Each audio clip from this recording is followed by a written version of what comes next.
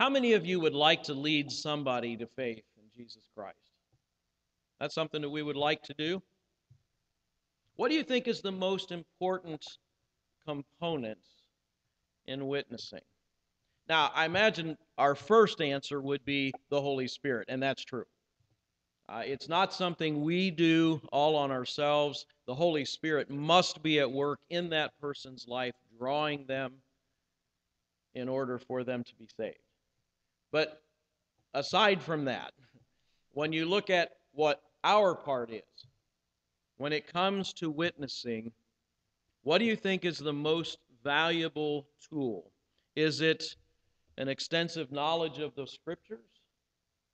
Is it a well-polished presentation of the gospel message? You might be surprised to know that it's neither of those things. The most important, the most effective tool in bringing somebody to faith in Jesus Christ is your personal testimony. Your story is going to mean more to people in bringing them to faith in Jesus. Now, I'm not saying we don't need the Scriptures or that we don't need to know how to communicate the plan of salvation, but I believe in the power of a personal testimony. And what we have in 1 Timothy 1, verses 12 through 17, is a personal testimony of the Apostle Paul. It's not the only one he gives. In fact, there are 3 of them in the book of Acts. And he also delves into a lot of his personal experiences and what we would call a testimony throughout the whole letter of 2 Corinthians. But in this passage, we see not only Paul's testimony, but some important elements for our own personal testimony. See, by its very nature, a testimony is unique. Our story is unlike any other story. And it's very simple.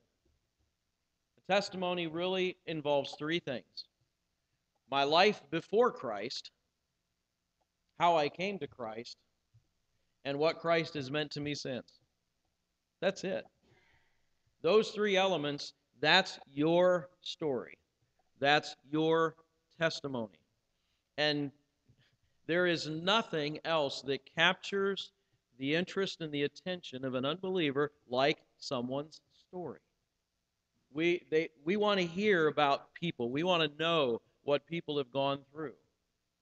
And this is a very effective tool in sharing Christ with others. One of the great things about personal testimony is you can't argue against it. Okay? Now, you can get into the Scriptures and you can say, Jesus is the Son of God. He's the way, the truth, and the life. No one comes to the Father but by Him. And people can argue that. They're wrong, but they can argue that.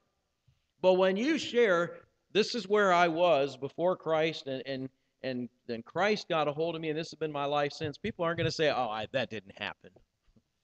Oh, I don't believe that. That's where the personal aspect of our testimony comes in. And it's something that's irrefutable. I think a good example that you see was the man that Jesus healed in John chapter 9. He'd been born blind. And after he was healed, of course, Pharisees got all bent out of shape because it was on the Sabbath and blah, blah, blah. So they bring this guy in and they're questioning him. Who was it that healed you? Don't you know that this man, doesn't keep the Sabbath, blah, blah. And the guy says, you know what, guys, I don't know anything. I don't know who he was. I don't know anything about him. Here's what I know. I was blind and now I can see. That was a personal testimony. I was blind. I came to Jesus and now I can see. That's as simple as you can get. And they could not refute it. They just kicked him out because they didn't know what to do with him. So it's really that simple. And if you think about his situation, he was kind of like a witness in a courtroom. And that's where we use that word testimony outside of the church. When you have a court proceedings, witnesses are called and they give their testimony. And what is their testimony? Well, this is what I saw, this is what I heard, this is what I experienced, this is what happened to me. And that is very powerful in bringing a verdict. I like what Rick Warren writes. He said, "This is the essence of witnessing, simply sharing your personal experiences regarding the Lord. In a courtroom, a witness isn't expected to argue the case, prove the point, or press for the verdict. That's the job of the attorneys. Witnesses simply report what happened to them or what they saw." Doesn't that take a lot of the pressure off? Realizing that it's not all up to you. You don't have to have all the answers. You're not the one that has to prove your point.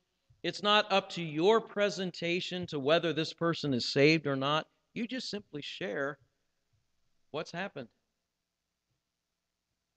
Jesus said to his followers just before he went back to heaven, not "you will be my attorneys," right? He said, "You'll be my witnesses." I just want you to go out there and tell people and show by your life what I've done for you. It's really kind of simple. We've made it something it was never intended to be. We've made it something scary. And it really doesn't have to be.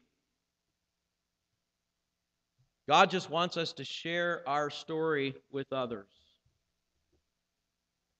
And we don't have to be a Bible scholar, but we are an authority in our own life because we've lived it. And that's something we should have confidence in. Not confidence in ourselves in a bad sense, but I mean confidence in our story. This is what happened. This is what I have experienced in my life.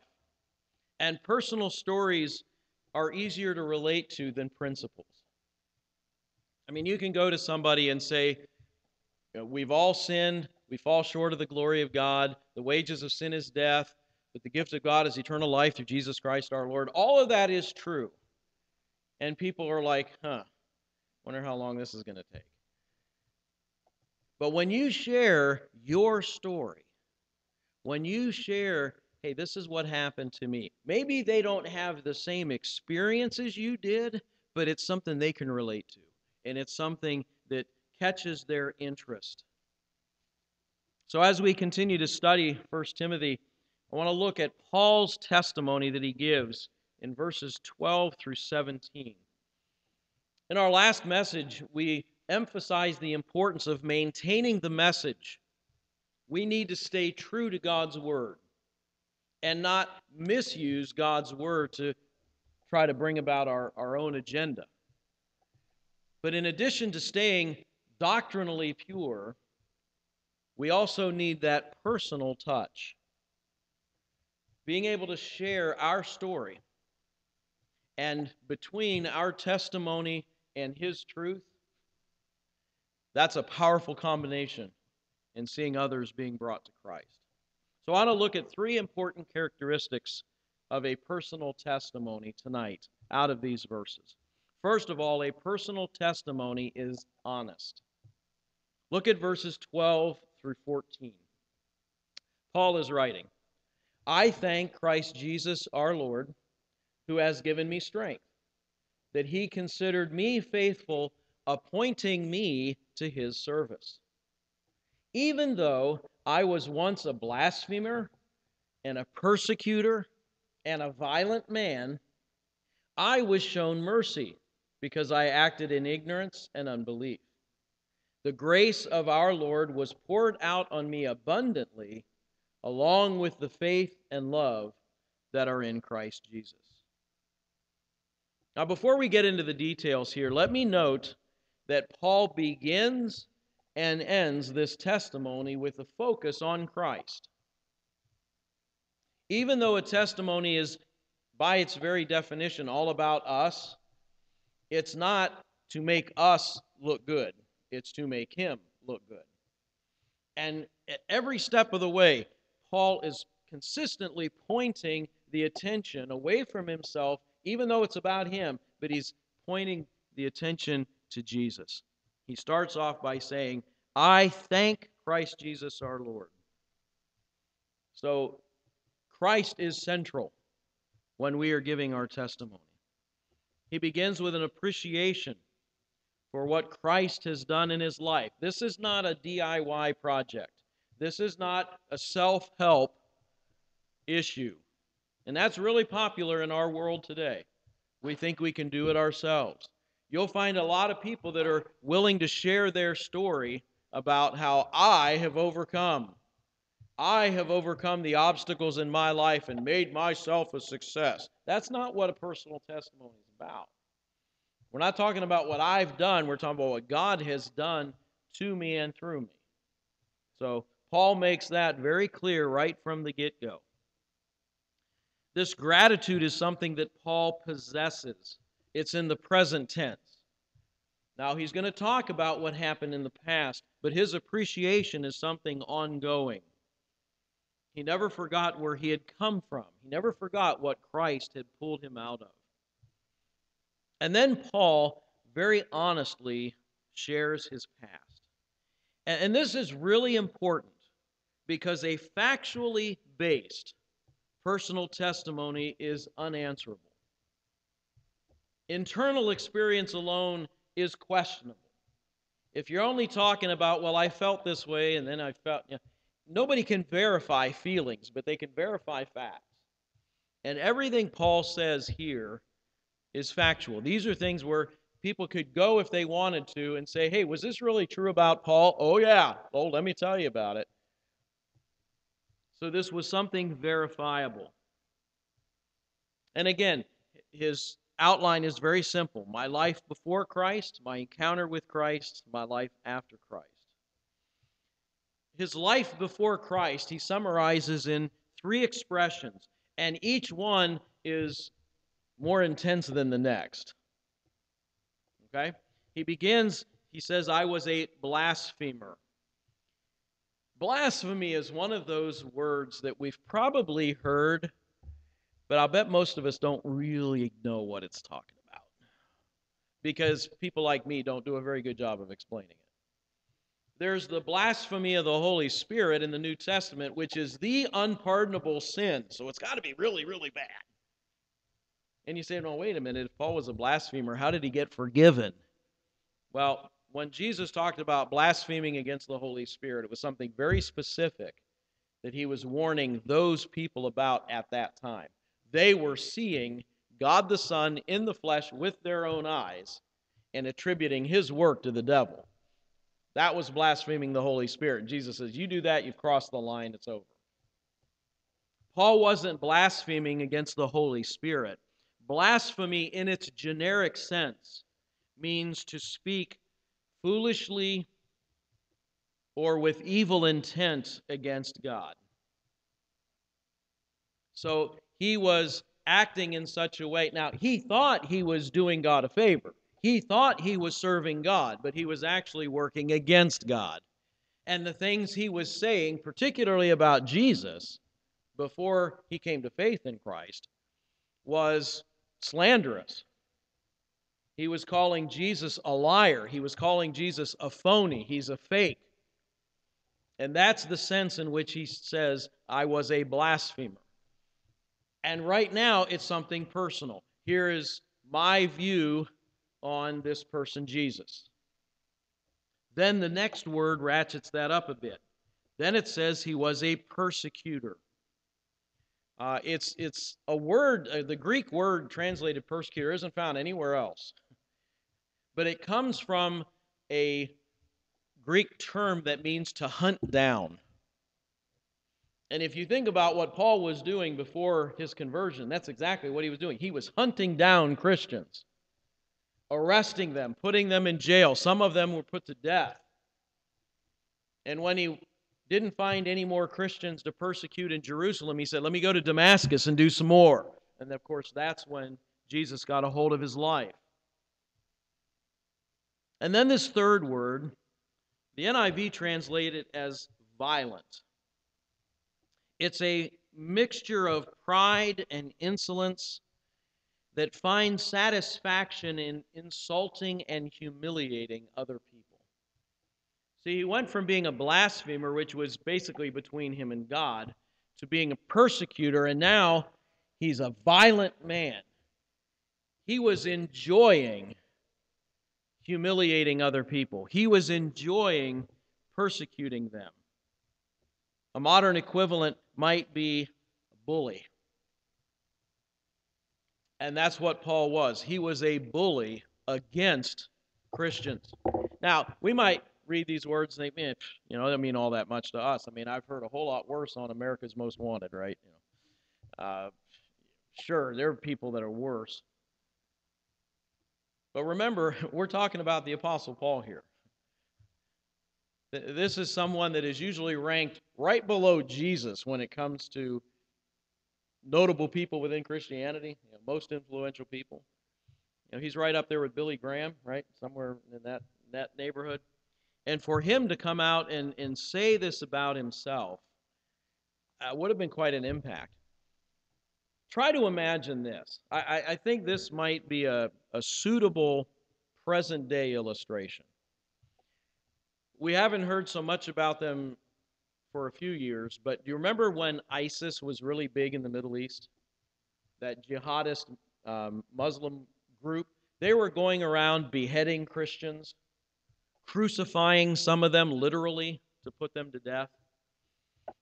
Imagine the head of ISIS suddenly saying, "I've become a Christian."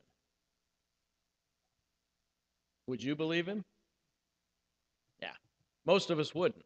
Most of us would be thinking, okay, he's got some kind of agenda here. He's going to try to sneak in and find out where all the Christians are and then get his buddies in here and they'll, get them all, right? Well, that's exactly what the Christians thought of Saul of Tarsus when all of a sudden he comes back from Damascus and says, oh, hey, by the way, guys, I saw the light and now I'm following Jesus. And they're like, yeah, right. It was unbelievable. It would have been very difficult to accept. Or, here's a real life situation. Serial killer Jeffrey Dahmer, convicted of absolutely horrendous crimes, sentenced to life in prison, and once he's in prison, announces, I've accepted Christ and I've been baptized. That really happened shortly before other prisoners killed him. Do you believe it? Do you believe that God could forgive someone like that? Now, intellectually, theologically, we might say, oh yeah, sure, Jesus can forgive anybody. But think about it. Think about what this person did. Could God really forgive that person? That's tough. And it's that kind of character that Paul was before he was saved. Which is why later on in this chapter, in his testimony, he calls himself the chief of sinners. The foremost of sinners. Right there at the top. And what elevated that above everybody else is not just that he took human lives and that he bullied people and he liked watching them suffer. He was doing it against God. I think what cut him right to the heart when God struck him down on that road to Damascus is when he said, "Who are you, Lord?" And the voice came back and said, "I'm Jesus, whom you are persecuting." That cut deep. It wasn't just those nameless faces he was putting into jail and maybe putting some to death. It was Jesus, God the Son. And that never left Paul's mind. I wasn't just doing this against men and women. I was doing this against God. And how could anybody be a worse sinner than to persecute God Almighty?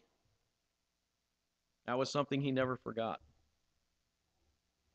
Now, Paul adds a disclaimer in verse 13, and it may not sit well with us initially.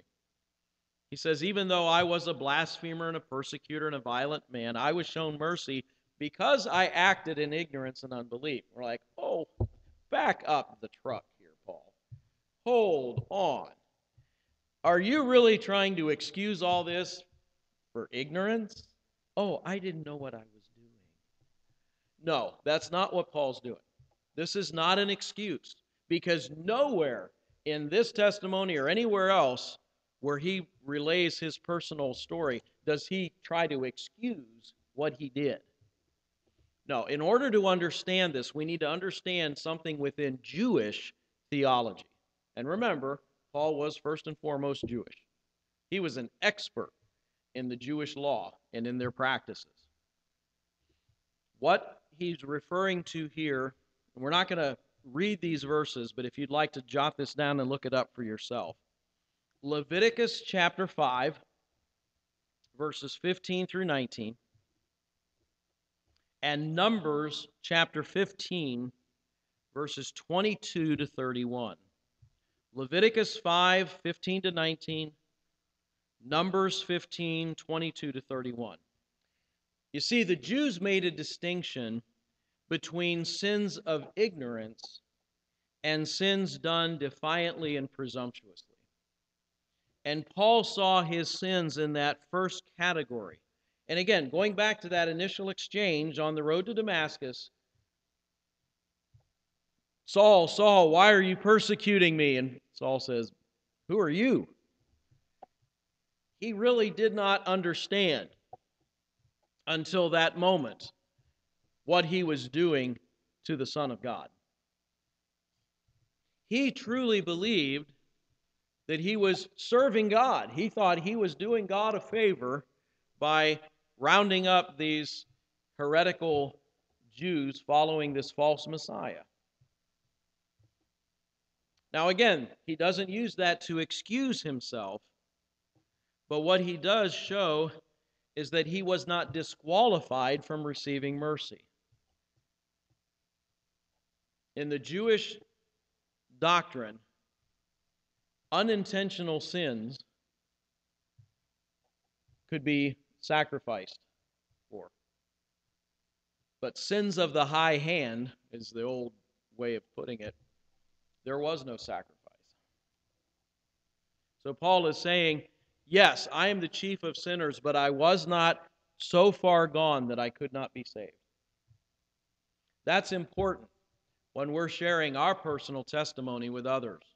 Some people will say, well, you don't know my story. I was a whole lot worse than you. I've done things you would never believe, even if I told you, and I'm not going to. Paul says, I was the chief of sinners. I was right there at the top, and I could still be forgiven. So Paul is not saying this is an excuse. He is saying, I'm qualified for grace because of the provision that God made there in the law. Now we go on, and Paul says, down in, I'm jumping ahead a little bit, verse 15, Jesus Christ came in the world to save sinners, of whom I am the worst. This is where John Bunyan got the title for his autobiography, Grace Abounding to the Chief of Sinners. He took it right from this passage. And there's no hyperbole here. Paul is expressing the facts with careful precision. He said in Romans 5, where sin increased, grace increased all the more, so that just as sin reigned in death, also grace might reign through righteousness to bring eternal life through Jesus Christ our Lord. There is no conceivable amount of sin that cannot be forgiven by the blood of Christ. His blood cleanses us from every sin, from all sin. We are not too far gone for the grace of God. So Paul is very honest in his appraisal about his past and about what God has done for him. And I can't stress this enough, honesty is essential in our personal testimony. Some of us might be tempted to embellish or exaggerate a little bit to make our testimony sound more impressive. I was saved at the age of 4. I was not exactly leading a horrendous life of sin at the age of 4. I remember in Bible college, we had an assignment in personal evangelism class, write your testimony, which I did. I got a B minus. And I remember my brother Bob saying, what, weren't you lost enough? And we might say, wow, I've heard these people's testimonies, and, you've got this, drug dealer over here, and this biker, and this murderer, and this, all these people, they have such horrible lives of sin, and God saved them from them, and here I am, and I really don't have much of a testimony. Well, don't make one up, please. And you might laugh, but people have, and when they get caught, it ain't pretty. Let me give you an example. When I was in junior high school, there was a guy, he was a comedian, Christian comedian, one of the funniest guys I've ever heard. His name was Mike Warnke. And he had put out a book called The Satan Seller, which described his past. He said he was a drug dealer and a Satanist high priest before he came to Christ. And he published that book. He went around presenting it, and he was a comedian. He was able to tell his story in a very funny way, but then he'd get real serious at the end. Great, great testimony about how God eventually got through to him and his life was changed. And then he told stories about when he was in Vietnam, and he was a Navy hospital corpsman. What he didn't realize was that the Marines didn't have hospital corpsmen. They used Navy, so he ended up being in the Marine Corps for 3 years. And he tells these harrowing stories, and man, he had one album he released called Hey Doc, and it had this great story at the end, and wonderful application. And then years later found out none of it was true. Made the whole thing up.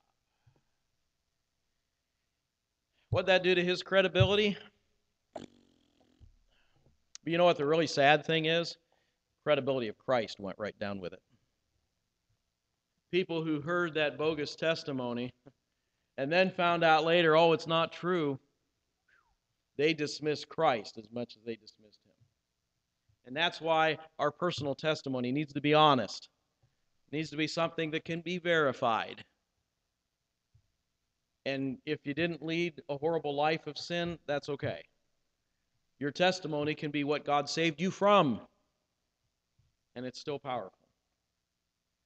Secondly, a personal testimony is humble. Let's look at verses 15 and 16. Here is a trustworthy saying that deserves full acceptance. Christ Jesus came into the world to save sinners, of whom I am the worst. But for that very reason I was shown mercy, so that in me, the worst of sinners, Christ Jesus might display his unlimited patience as an example for those who would believe on him and receive eternal life. Here again, Paul is emphasizing Christ. I'm the worst of sinners, but Christ's grace is even greater than my sin. As horrible as I was, he was greater. And at every point, Jesus is getting the honor and the glory. And you see that this personal testimony is humble. He is emphasizing Christ. He admits he is the worst of sinners. In 1 Corinthians 15:9, he said, I am the least of all the apostles. In Ephesians 3:8, I'm the least of all the saints. Now, he's not trying to elicit pity. This is not, false humility to gain sympathy. He really saw himself that way because of what he was before his salvation. Because he saw himself as the worst of sinners, he felt like I'm the last person in the kingdom that can say anything. And notice, Paul doesn't say I was the worst of sinners. He says I am the worst. Even though he had been forgiven, he still realized what he was. And the truth is, we are simply sinners saved by grace. And just like they teach those who are addicted to substances or practices and behaviors, you're always an addict. And someone that's being honest and humble will say, I am an addict. I may not have indulged for years, but I'm still an addict because it would only take one time and I'm right back into that trap. And Paul acknowledges, I am the chief of sinners. And I think this is the healthy thinking of a truly regenerate heart. We never have a sense of superiority. We should never look down on others who are still trapped in sin and think that they are less. But for the grace of God, go I. That could be me. Maybe that was me at one time. And the great news is Christ has saved me from it. It's not because of who I am. Now, does Paul really mean that he's the worst sinner? I mean, are we to take that literally? Or is he just embellishing his sinfulness for effect? We might say, well, Paul, there's no way you could have compared yourself to every sinner in the world. And especially, we think of sinners in our own times. How many people did Paul really put to death? We can find someone who put to death more. Some of these tyrants who've killed thousands, even millions of people, well, of course, they would be worse sinners than Paul. That's not the point. The truth is, when the Holy Spirit convicts us of sin, we give up the comparisons to everybody else. We're not trying to say, I'm worse than or better than anybody. We see the reality of our sin, and we realize how bad off we are. It's like the parable Jesus told in Luke 18. The Pharisee stands up and says, I thank God that I'm not like other men. I tithe everything I have, and I'm certainly not like that filthy tax collector over there. There's not an ounce of humility in any of that. And then you have the tax collector that says, God, have mercy on me. And something I did not know until this week. Literally, the Greek says, the sinner. He doesn't say, Lord, have mercy on me, a sinner. The sinner. Because in his mind, he's the only one that mattered. And I am the sinner who needs grace. So Paul doesn't say this, I'm the worst of sinners, like I'm comparing myself to everybody else. That could be reverse pride. I heard somebody say just today, if you can't be good, just be good at it. And if you're saying you're the worst of sinners, well, that means I'm the best at doing bad. And people could kind of flip that around and be arrogant about it. And that's not what Paul is saying at all. What he is saying is, I was as bad off as anybody can be. And if Christ could save me, he can save you. That's the point that he's making here. Then he says that Christ saved him as an example. He's actually a prototype. And this ought to be a part of our personal testimony. Not just, this happened to me, but this can happen for you. There's a lot of people today that says, oh, well, I'm glad that happened to you, and I'm glad that's your truth. That phrase drives me nuts. What do you mean, your truth? Like there's multiple versions of truth? That's what we're being told in our culture. Oh, live out your truth. Discover and find your truth. Hey, there's only one truth. And the truth is found in God's Word. And the truth is, Christ died for sinners. And the blood of Christ Jesus cleanses us from all sin. So Paul is sharing that truth, using himself as an example, saying, you might think that you're bad off, you're not any worse off than I was, and God forgave me, he can forgive you as well. Now, Paul does mention here, and I think this is also important in our personal testimony, Salvation requires belief in Christ. Yes, Jesus died for the whole world, but the whole world isn't going to get saved. It's only those who put their faith in Jesus that can claim that forgiveness. And then finally, a personal testimony is honoring. Take a look at verse 17. Now to the King, eternal, immortal, invisible, the only God, be honor and glory forever and ever. Amen. Paul assured Timothy and the church at Ephesus that this gospel came not from his own greatness, but from God. God's grace overcame all the apostles' sin, his personal shortcomings, and all the glory is going back to him. Remember the beginning of his testimony, I thank Christ Jesus my Lord. In the middle, Christ Jesus came to save sinners, of whom I'm the worst, and then at the end, giving glory to God. A personal testimony ought to be honoring to God. And anyone who has a growing comprehension of the holiness of God will also understand their own sinfulness before him. The closer one gets to the light, the more dirt one sees. Paul lived so near to the heart of God that he couldn't help but see the own desperate need of his heart. And let's never forget that in this confession, Paul was not magnifying his sinfulness. He was magnifying the grace and the mercy of God. And bottom line, that's what our personal testimony ought to do.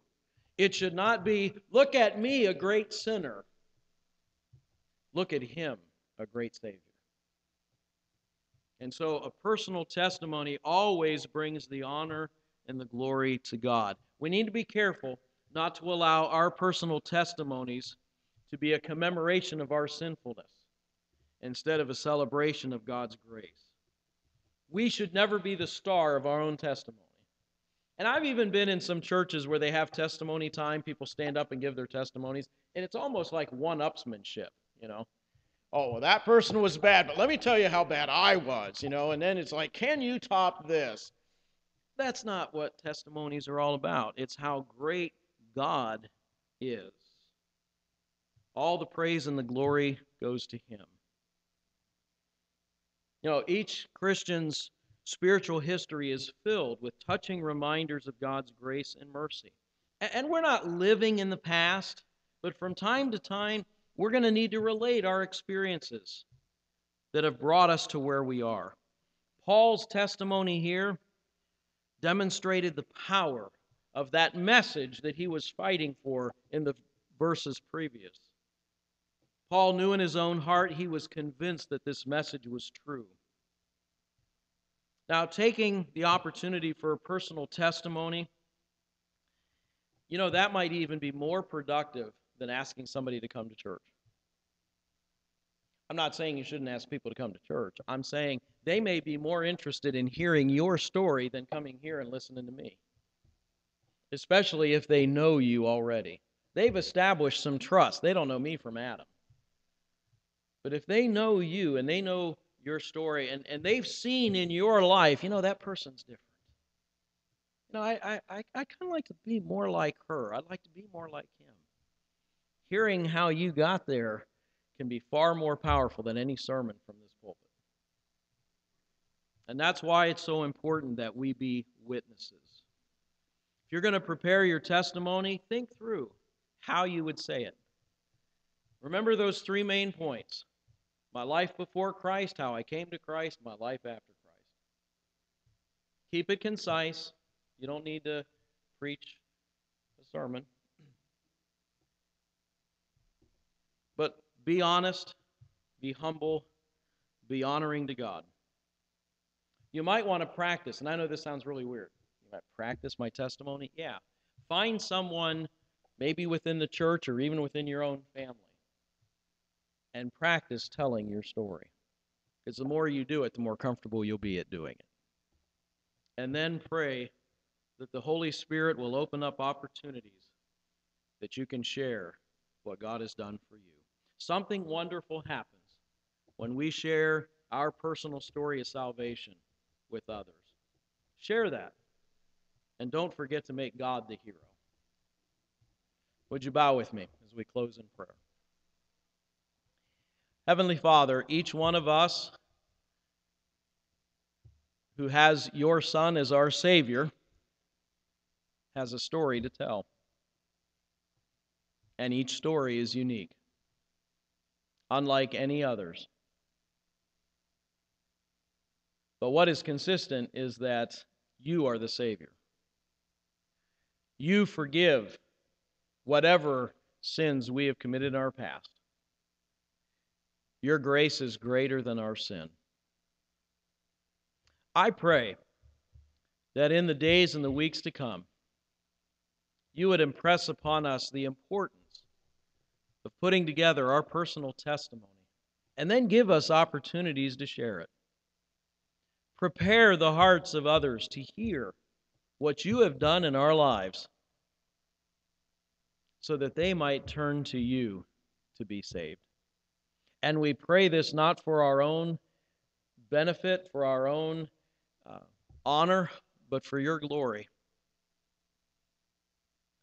that others might come to know you through Jesus Christ, our Savior and Lord, in whose name we pray. Amen.